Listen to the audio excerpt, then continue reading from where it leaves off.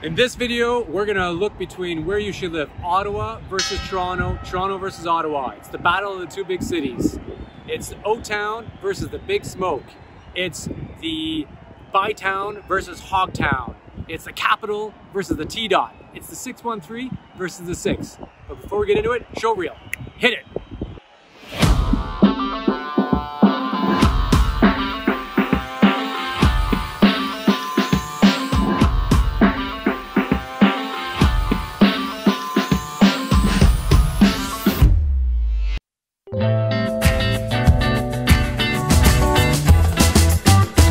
Ottawa is most of the time at the top of many city rankings, if not number one, for the quality of life and cost of living. Toronto is seen as a central location for anything and everything that happens in Canada.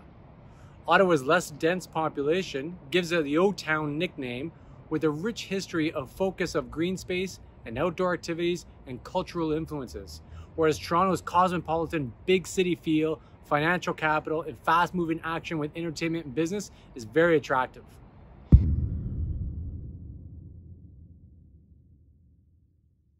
So point number one, employment. Toronto is basically the business capital of Canada. All the global companies have representation in Toronto. It's also the financial capital of Canada, with a hub with all these outlets. The market covers almost every industry that you can think of. It's an absolute giant. Whereas Ottawa is a bit more niche. We have a federal government, hospitals, education, high tech, and educational, as well as diplomatic affairs, and NGO, non-government entities. So the winner clearly for the employment section is Toronto.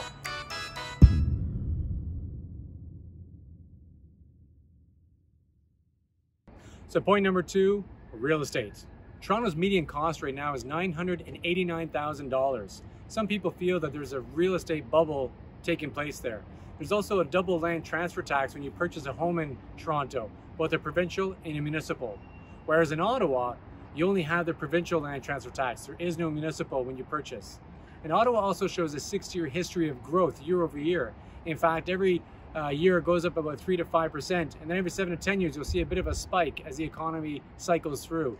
So the winner in this one, point number two, is taken by Ottawa.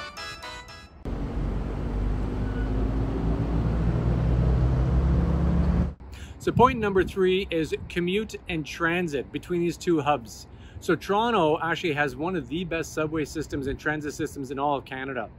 Its system actually is connected quite well to the suburbs and getting around Toronto with the help of the GO train, the TTC, and Up Express. It is very efficient, somewhat affordable, and it runs all the time without any issues. Now, a big downfall of that is actually the commuting time for Toronto residents that are trying to get to downtown. Those commutes can actually be pretty horrendous from what I understand. And I've talked to a few people that live and work in Toronto, and it is a bit of a daunting task.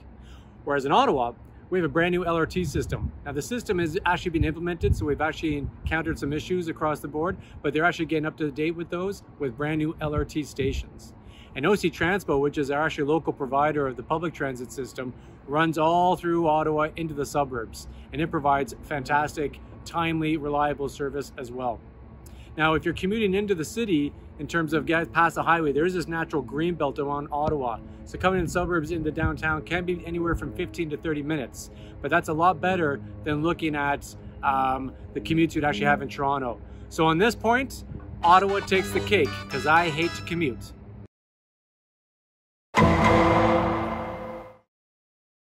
So point number four is crime.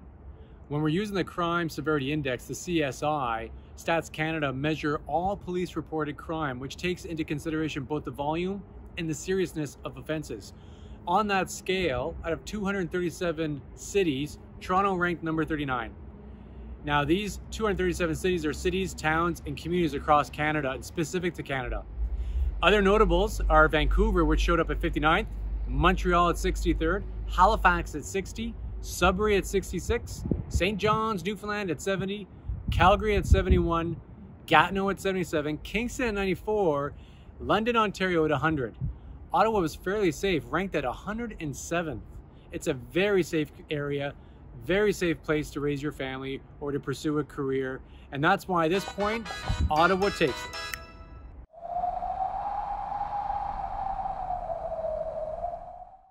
So point number 5 is weather. Now, Toronto does get a decent amount of snow throughout the winter months, but the wind chill is pretty horrendous there when I've been there. But the summers are beautiful, fall is beautiful, and it's a great spot. It's much, much more moderate than what you'd experience in Ottawa. Ottawa has a good amount of snow throughout the winter. We're talking 5 to 6 to 7 feet sometimes. But we have winter festivals that actually bring out lifestyles so you can actually enjoy the winter time, such as Winterlude and different festivals, skating, and different types of sports.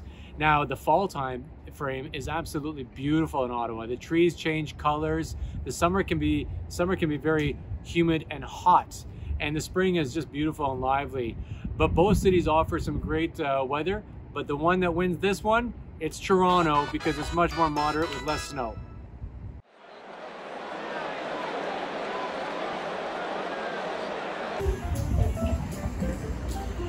So point number 6 is arts, culture, and entertainment. I'm sitting here with Oscar Peterson over here at the National Arts Centre in Ottawa. Absolutely beautiful area. Now, Toronto offers so much entertainment. It is the hub of entertainment, events, and culture, fashion. There's a lot of stuff to do, and all the major shows actually go into Toronto, and they have wonderful sporting events as well. And a lot of the stuff that actually wins for Canada will most likely be held in Toronto because of the sheer size and volume of Toronto. But Ottawa is actually the nation's capital, so there's a lot of infrastructure for all the national museums, all the different events you could do throughout the year, festivals in every season of the year. It's hard pressed in summer not to actually see a festival that you could actually enjoy in Ottawa. In Ottawa, with all the national museums such as the National Gallery Art, the National Arts Centre, we have here the Museum of War, the Museum of Nature, the Museum of Science and Technology, and my personal favorite, the Diefenbunker Museum. So this one, it's a tie. Toronto, Ottawa, they're tied on this one because it really depends on your choice.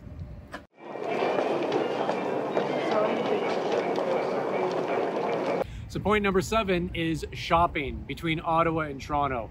Well, this one's an easy one. Toronto has an abundance of shopping.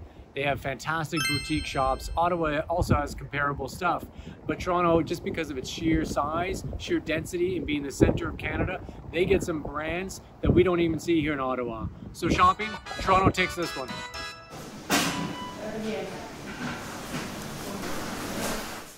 So point number 8 is healthcare. Both Ottawa and Toronto offer state-of-the-art medical facilities for their populations. Now, the sheer density of Toronto offers so much abundance from hospitals and medical facilities, but Ottawa offers a very comparable to the population that we have. And both have private practices as well as dentists and doctors for families. It's just a matter of getting on those wait lists and finding access to those services. But both are very comparable. So this one, it's a tie. Ottawa, Toronto, tied on this one.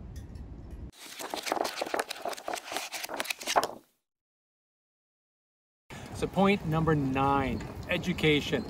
In Toronto, you have the University of Toronto, Ryerson University, OCAD for design, York University, Humber College, etc. There's so much. It's a massive population, and they have a lot of educational institutions with some wonderful specialization that happens in Toronto.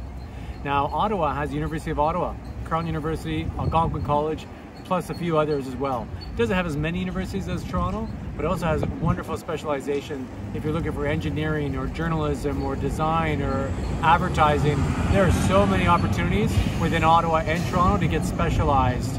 So this one, it ultimately comes down to personal preference, and it's a tie. So there you go, Ottawa versus Toronto, and the score is in. The tally is 3 for Ottawa, 3 for Toronto, and 3 ties. Ultimately, it comes down to your personal preference. The choices here are so subjective. If your preference is for fast-paced big city life and fast career, then Toronto is a great fit. If you're more of a slower pace, charming settings, outdoor quality of life, stable economy, and clean, healthy living, then Ottawa is a great fit. We love these cities and we love this country. Honestly, we have so many people reaching out to us who are relocating here to Ottawa or across Canada, and we absolutely love helping them find a new home. If you're thinking about making a relocation to Ottawa or Toronto or anywhere across Canada, then myself and my team who are relocated across Canada can help your relocation be smooth. Feel free to reach out to us. If you have any questions, give us a call, shoot us a text, send us an email, even wrap it up in a bow and send it first class, because we got your back. We're moving to Ottawa or Toronto or across Canada. Until next time, take care. wind chill can be pretty toxic, and we're sideways now for some reason.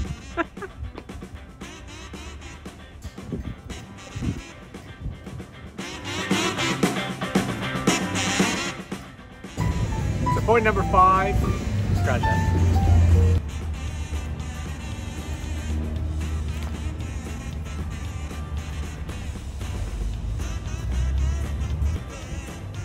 Always on the phone, making deals, like a realtor.